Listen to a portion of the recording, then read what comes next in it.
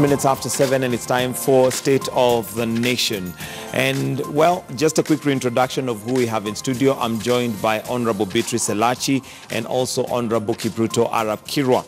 And let's just to set the pace for the conversation. Now, the Embrace Women Building Bridges Kenya caucus has now changed tact in their push to have equal gender representation both in government and in the private sector.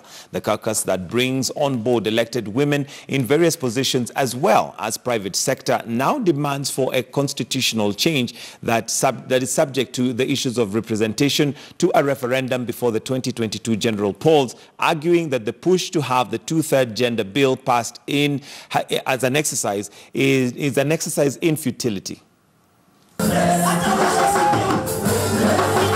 After a series of meetings in various counties in a bid to bring together women leaders from different sectors countrywide under the banner Embrace Women Building Bridges Kenya caucus, it was time to launch the outfit.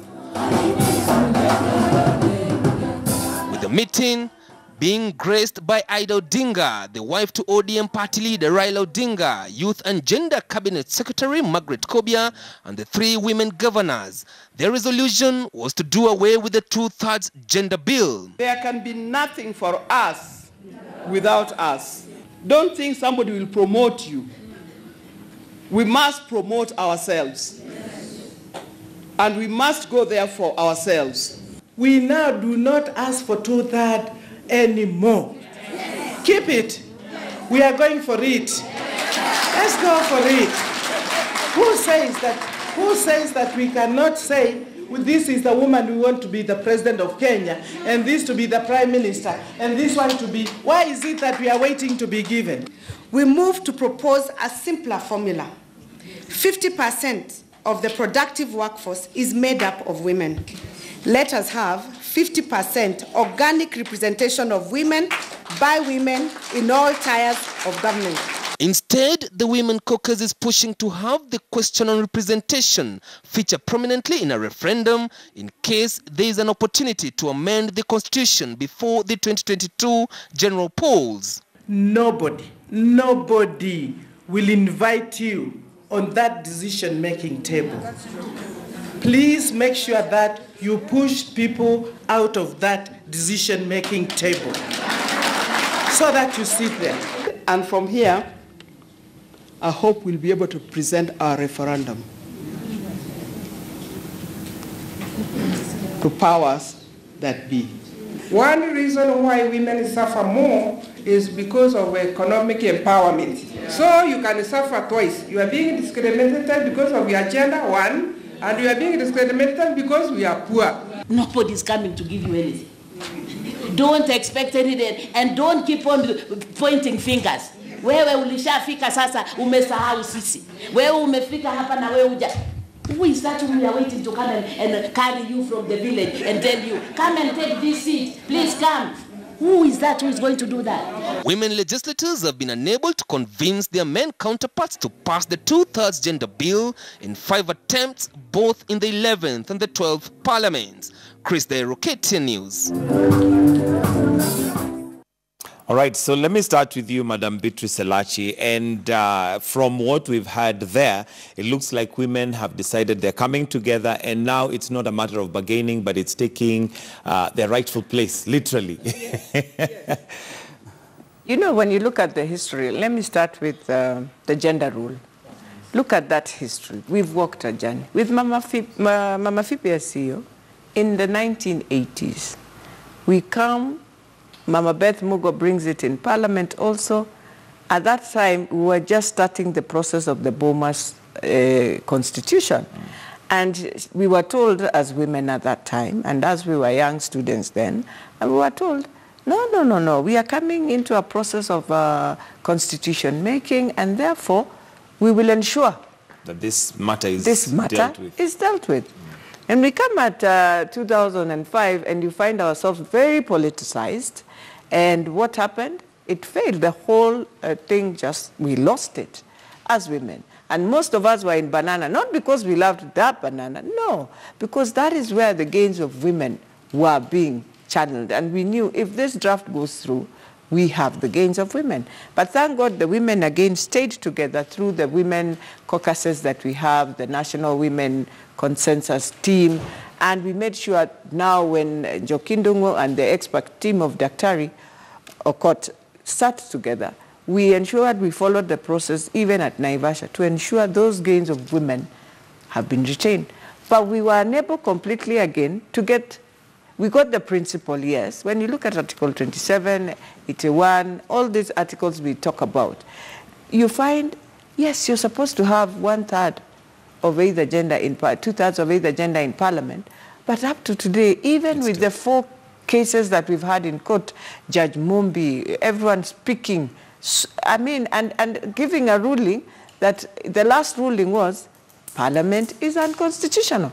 But where are we? We now have again Duale begging again members of Parliament with his bill that look here, and we need it to might be finalize critical. this. It might be critical to, first of all, interrogate why it has failed so far, before we even go to the strategy that you're going to use. Yes. Because it looks like now the law has tried. Yes. You've tried to go to court. There's several judgments, even rendering Parliament unconstitutional, but still it has not. It has worked. It hasn't worked. It hasn't worked. And then I look at the Council of Governors, and I just want to make a joke on it, that they do elections, and they decide there's no need of a woman. I think even in the room they were saying, but you are governors. Who said you can't bring that gender thing here? All of you are governors. If you wanted to be women in gender, you would have gone for the women's seats. I believe one man would have just told them that, because how they lost it and they decided, no, we can have 2 men.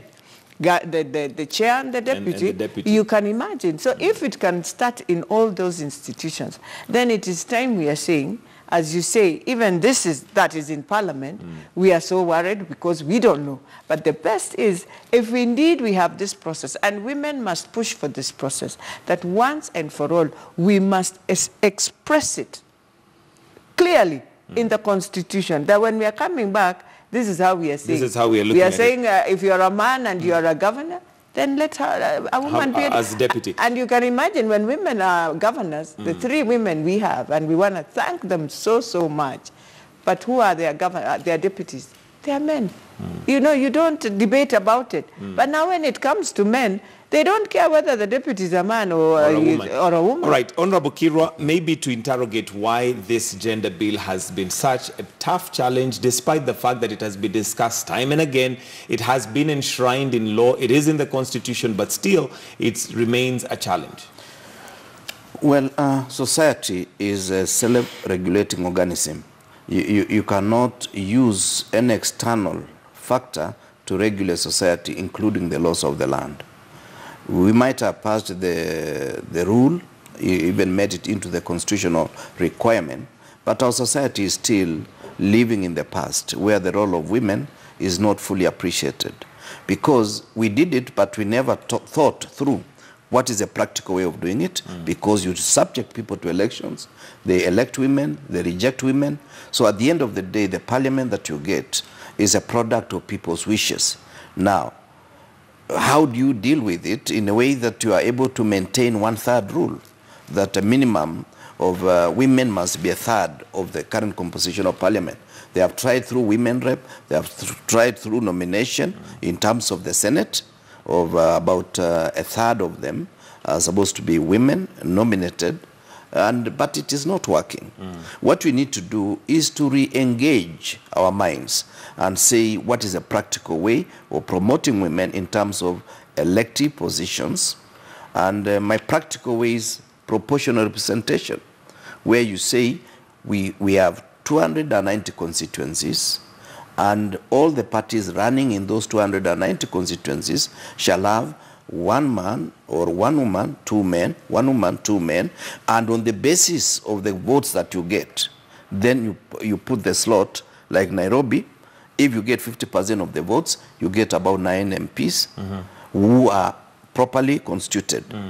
And that's the only way you can practically deal with it. Otherwise, setting women against men It's going to be an uphill task. And maybe just to make it very clear that the two-third gender, it's gender, not women. It Gender. It is gender. So there's a time that it can come where you have more women than men. Yeah. And then the men would have to, ensure, or the women would have to ensure that there's the two-thirds gender bill. But Honorable Elachi, in terms of your proposal now as Team Embrace, and maybe just for the sake of Kenyans, we need to understand what is Team Embrace.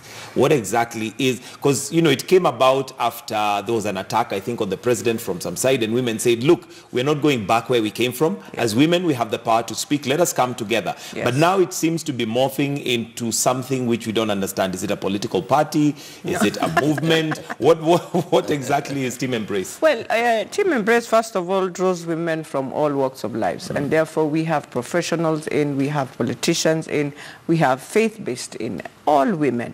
And we are and not just women, but youth, young women, and women. But we are saying with one voice, the voices of women, that look here, 2018, a very, very tough year for Kenyans. 2017, the worst year for Kenyans, that we went into a year of politics that were very polarized, divisive politics, came to a nullification, felt that the country is going, but God said, no, we are still here.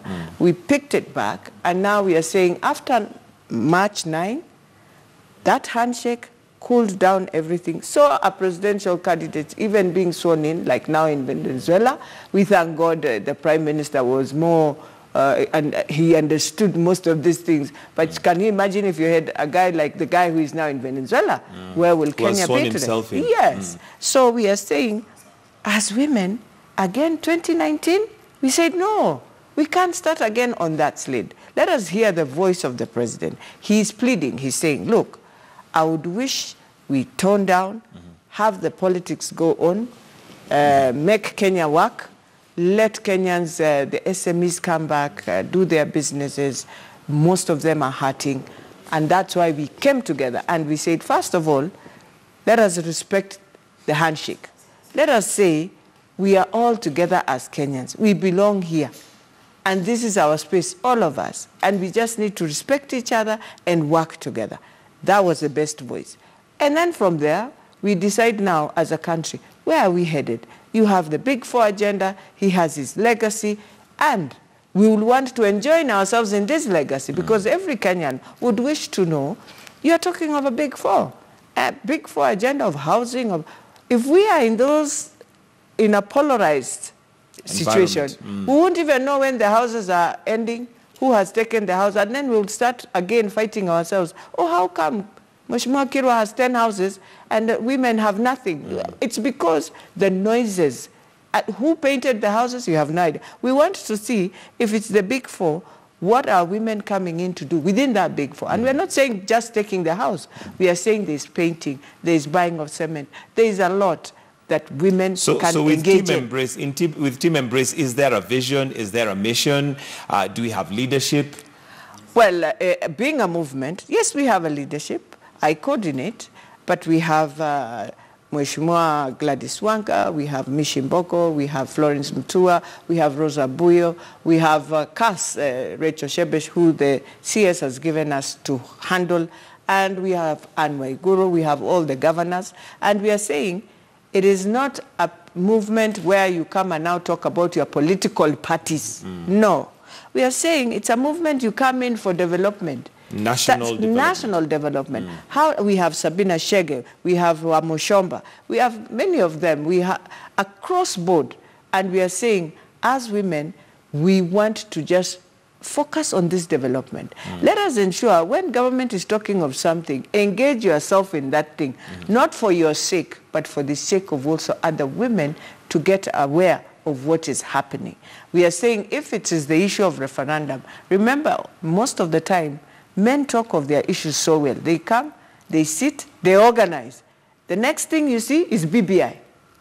Did we know? No. So women, you've been left behind. Then one day you'll come and now start saying, oh, we were not there. Now we start complaining. We have said no complaint, and that's what Mama Charity Ngilu is saying, Her Excellency, the Governor of Kitui, that you don't need to be complaining. You need to sit, action, do your decisions, and take it.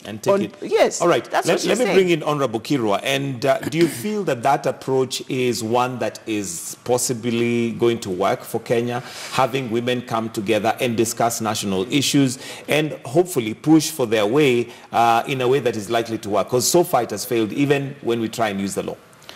Well, I think if it was not for the issue of gender, I would have wanted to join their team from the explanation she's given, because that you're welcome. You should recruit even Sakaja is there, my super senator, so you're welcome. Okay, then I'm joining you soon. Yeah, because thank you. why am I doing so, why am I saying so? You can see underlying all these activities is the issue of national cohesion. Yeah. If these women are coming together for purposes of achieving the agenda the president has set for Kenya, then the ultimate agenda will be national cohesion, which has been elusive for many years. And if women are going to drive that, regardless of the political inclination, regardless of where they come from, but they realize there is something common in this country called Kenya, that a section of our society has not been included, and that is the women folk. It is something that is commendable. It is something that we should support by all means. Now, the only thing that I would really want to caution them is the issue of, like, they are set against the rest of us. What we should be doing is let us look for a common denominator that brings us together. If it's the issue of the executive, whether you're expanding the pyramid of the executive, we maintain the rule that a third of the cabinet, starting with the president all the way down, must be of either gender. And that means if we are going to have the prime minister, 2 deputies, it means now the executive is expanded to 25, yes. And therefore women will cease from being 6, they will move to 8. Regardless of whether one is a prime minister or a deputy prime minister, then now merit comes in. There are so many women of merit that if Kenyans were given models, that this is team A, team B, team C, and somebody models around that, and we are able to change our attitude that we are not antagonistic, we are going to achieve it without even the law. All right, Madam Elachi, there is the feeling generally that these are women who are coming to fight against men, but that would be that would fail. If that feeling continued. How do you intend to have this 50-50 proposal implemented without necessarily feeling like it's combative against men? It is really just about gender representation. You know, that's why, and I want to thank Mheshimiwa Kirwa, that's why we need Mheshimiwa Kirwa, Mheshimiwa Sakadi, and many others on board, so that it is a proposal that is a proposal for a country where we are saying both genders must sit and develop the country. And if you want to succeed, when both of you are on board, and I saw yesterday, when not just yesterday, when Trump was giving his State of the Union address, and you could see those women, and for the first time, America, you'd see that parliament when they were wearing white. Now is when you realize you need to have both genders in that house. Because if they are saying this is the first time they have the highest, and at least minorities are in, you imagine how that house used to look before. So we are, and it's not the looking of the dressing. It is the mind. It is how we look at issues on a gender-responsive way. That if I'm looking at budgeting, how am I looking at it? Am I inclusive where, if we are talking of that inclusivity that is on the BBI 9-point, then inclusivity doesn't just mean I am in that parliament. I am there, but I'm ensuring the budget is clearly gender responsive. We are able to benefit both men, women, boys and girls. And if indeed we agree with the policy from the beginning, where we are saying in school this is what we are looking at. In high school we look at the same. We come to colleges, the same. What happens now when it comes to where decisions and policies are made that we feel very scared that now you don't need women on board, you don't need people with disability on board, you don't need young people on board. It is not right. So we are saying if indeed we are talking of inclusivity, then let us have the 50-50. That does not mean you can achieve all, but it means you have a proposal on the table and you negotiate to ensure the 1/3 is achieved at either level. That is at the executive. And indeed, as he says, our proposal at the executive is fine. An expanded presidency, but ensure at least 1 or 2 women sit on that expanded presidency. Then we come to the cabinet, the same. Then we come even to these other diplomatic appointments that are there. We ensure. We come to parliament. If the committees, you are a man, then a woman will take. Or if a woman is a chair, then let the deputies be a man.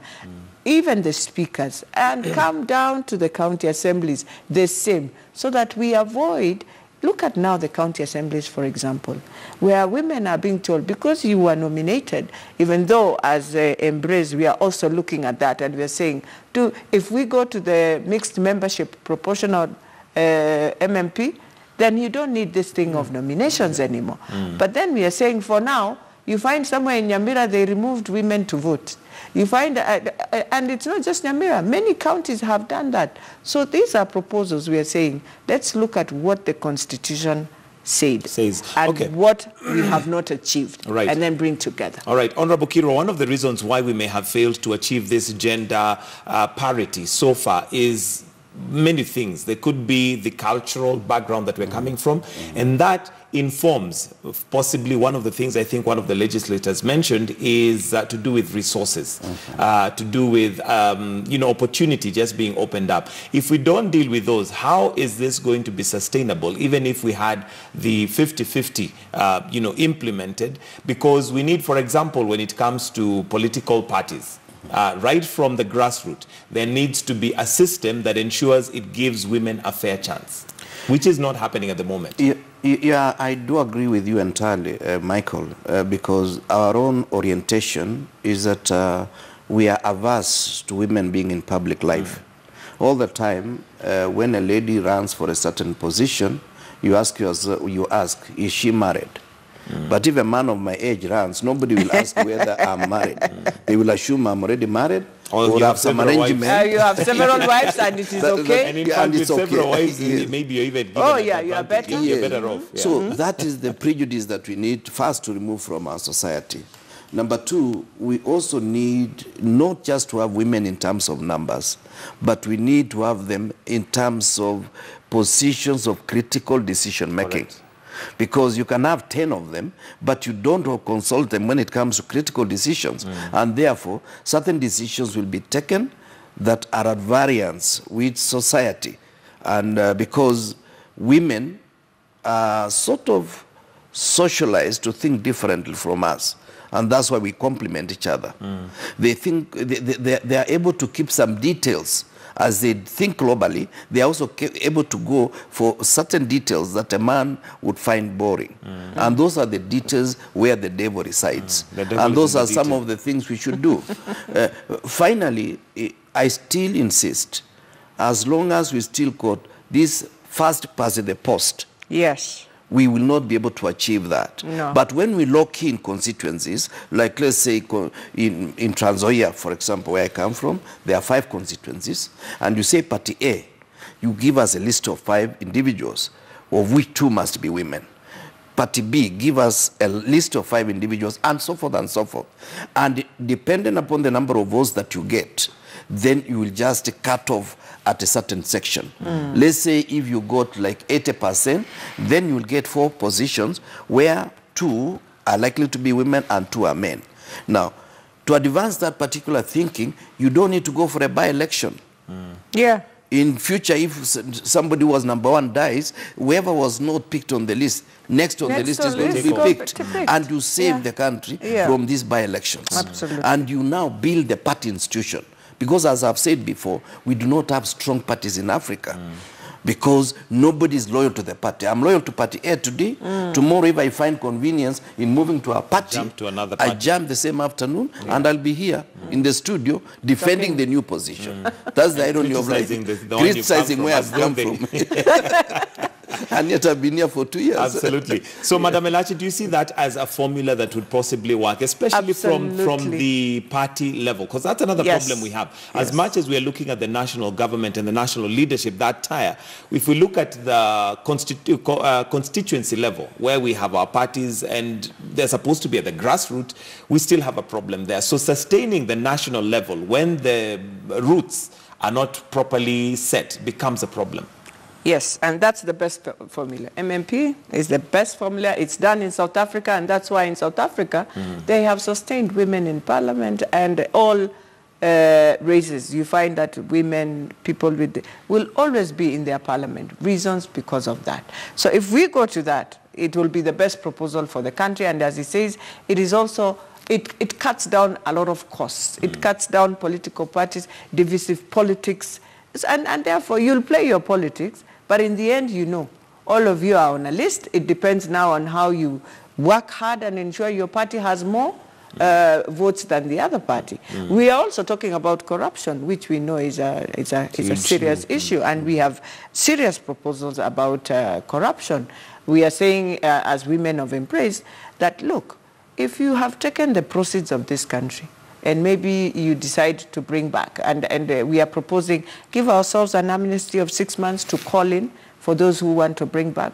But just though the punishment will be 10 years, you cannot work in any public office. You can't hold office for 10 years. That's your punishment. You haven't gone to jail, but that's your punishment. We are saying, we are also looking now clearly, you can see how in the courts, well, the lawyers say the best lawyer is the lawyer who keeps the file for many years. So they will want to go for 10 years with a case. No, we are saying corruption cases in 6 months, just the way we do electoral cases, we are done with it. We are saying land.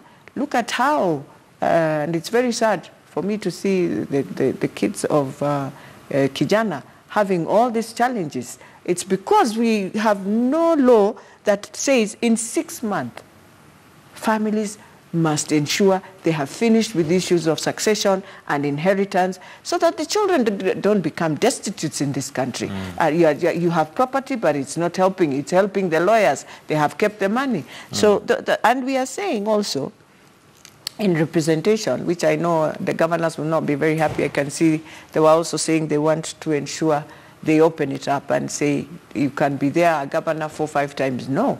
But we are saying, if a governor indeed finalizes his 10 terms, his 2 terms, sorry, you don't need again to come to the Senate for the next 5 years because we are auditing you at that time. So it means you'll come and if we are playing around with corruption, then this is where they will play on us. You come in and you decide to block everything that you know was done, and so you leave your governor, who has taken office, to have a lot of challenges in answering questions that were not his. So 5 years, or you can go to the National Assembly, but you cannot be in the Senate. That's what we are proposing. We are proposing in the executive that when you look at the way the governors will do their things, which is okay, but we are saying, if indeed we are serious with our country and we are serious with corruption, within the executive, you as a governor, the moment you start your budgets at that time, for example, now the CIDP of this year, the senator must be on board so that he doesn't wait for the Auditor General coming in to tell you now, here, you've done wrong. Now it's like we are reading books, 5 years have gone, the money is gone. What do we do? Then you become like Elgeyo Marakwet County, where now I can see the CC's cars have been grounded. Yeah, and it's because the process, you are not part of the process. Even if it's not in the Constitution, then we have to put it in the County Governments Act, where we bring back a few regulations to assist in ensuring the senator has some powers to do the work that they're doing. And we'll need to wind up soon, but how, this sound like good ideas, grand ideas. How do you intend to formalize this, given that the Team Embrace is a team that has come together, but how do you formalize it and now ensure that it is part of law? Well, we will finalize this document, and we will have a national convention so that we have more numbers and more voices coming in.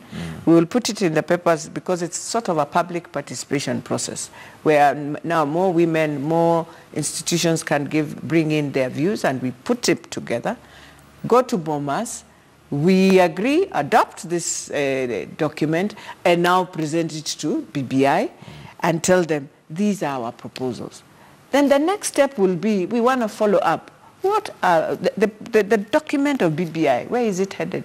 They haven't told us yet, but we are saying we are planning ahead so that we are not caught off guard. And then you are told, oh, it was a document that is headed to a referendum, and you're asking yourself, and I know... How come we were not involved? Yes, and I know it will be a formula where, again, you go back to Bomas, and you ask Kenyans, do we go the referendum way of universal suffrage, or do we use the counties where you have 24 counties, they endorse this document, and after that, you have your document, and the constitution changes like that. So we are saying as women this time around, let us not be behind. We are coming, we are going to lobby our fellow colleagues, Mheshimiwa Kirwa here, and rest from different parties to say, look, let us join. If you believe in this process, and we know the proposals we are putting on the table is what you believe in as an ideology, kindly support us. Support us. All right. Honorable Kirwa, now also looking at BBI and the progress they're making so far in terms of where Kenya wants to be. We have 4 years before Jubilee's term ends, and there seems to be some progress. There seems to be some motion, but is it moving fast enough for us to have some things sorted out before time? One of them being the IEBC, of course, which has been a bone of contention in every election. Well, I do not know the details of what they are doing, but first allow me to thank this team, the Embrace team, because they are already thinking of ideas that we can input into the constitution. I think you're already sold. It looks like you already have a new member. Yeah. I know, and I'm so happy. I want to thank him so much. They are so practical, because you see, unless we engage things practically, we'll be pretending as Kenyans that everything is well. I've always maintained that this constitution needs to be audited so that Kenyans own it, because part of the problem that we suffered is that some of the people who are driving the process were people who had not gone through practical politics, and therefore their own thinking was sort of utopian, and they were thinking of things that may not be practical. Some of them, because of a lot of jostling, did not engage in some of the clauses that you don't need to be a lawyer to understand there is a contradiction between section 1 and section so and so, in a way that it can be harmonized such that we do not have some of these misgivings. Now, we've been informed also by practical realities. The way she has said, how can you, as a governor, then when you get out of governorship, you move ahead to wait for the report from the Controller and Auditor General for it to be presented before the House, which you are now part of, to discuss your own report and make amends to the report that came from you, that audited you. Like I've been thinking, and this is, I've said, and this is not in casting aspersion to our current Deputy President. I'm saying in future, if you are a good running mate to a president, serve 10 years, step out for 5 years, come back as a new individual, asking for votes from Kenyans. That will also allow us to have effective transition, such that we should not be talking about a 2022 agenda, the 4 items of the agenda. Almost competing against each other. And yet they are supposed to be complementary. Because if the agenda of the president is achieved, the deputy president position will have been enhanced because he's part of the team. So these are some of the things that I feel strongly persuaded. And I just pray to Kenyans that this time round, let us look at this document called the Constitution of Kenya with the measure of sobriety. Let us not put individuals. Let's forget about Raila. Let's forget about Ruto. Let's forget about Uhuru. Let us think about a document that will serve us and posterity. All right, Madam Elachi, will need your closing comments as we wind up. Maybe your plea to Kenyans and for them to understand, first of all, Team Embrace and what you intend to achieve at the end of the day. As I finish, I just want to give him the last proposal, which he can go also think about. The last proposal we are also thinking is, you see this divisive campaigns that we have, that the running mate, I mean, the number 2, who comes in after the president can also just be in the Senate, so that we don't find you outside there now politicizing, and you are unable completely to work because you left someone with 6 million votes who people look at and wonder, why did we give 6 million votes? So let them come to the Senate, and then the country cools down. Then now deal with all the issues you have when you are in one arm of government looking at the other. So, and it will tone down all this rhetoric politics that we have. For us as Embrace, first of all, I want to thank all of them, Cecily Marire, wherever they are, Governor Waiguru, Laboso, Mangilu. We just want to say thank you, Kobia, for even embracing us on that day. And as we move forward, as I said, we shall have this national convention, which we believe from there we go to the counties. Let the women also understand these 4 agendas, because we speak at many conferences about them, but we haven't unpacked them down, this agenda and taken it to the ground that, look, when they are talking of Agenda 4, universal health care, how are you engaging in? What are we supposed to see as women? How is NHIF supporting you as a woman, as the elderly, within the grounds? We want to look at industrialization. When they are talking, your young children, your youth, where are we headed? Are the polytechnics working? Fine. Every constituency has one. Has it been working? Or we are just, and yet we are saying 150,000 students have not gone to school. Why are we not doing this? The work of Embrace is to follow and look at every constituency, what is there that women can benefit for. For example, Kenyatta University, we have a fantastic hospital that was built by Oliver and her team. But today, we are not using it. Why? Because only 600 million has not been, I don't know, put in or something. Those are things we need to come as Embrace and say, look, you cannot kill a project that has taken billions because of 600 million. Finalize it and let the people start using. This is a hospital that is beyond even Kenyatta National Hospital. It will assist. And other issues. We are saying at the grassroots, if we are talking of the handshake, it was not a handshake just for the top to benefit. It is a handshake where you on the ground must start feeling it in inclusivity, cohesion, and more important, development. All right. Yes. Your closing comments, Honorable Kirwa? Well, as a student, I'm persuaded, and I will take the assignment with all the strength and the robustness that is required. Yeah. Thank you very much. Honorable Kipruto Arap Kirwa, who is the Deputy Party Leader for ANC, and Honorable Madam Beatrice Elachi, who is the Speaker for Nairobi County. Thank you for joining us this morning. And that is the State of the Nation. It's now 16 minutes to 8 o'clock. We take a break. We'll be right back with more stories making headlines.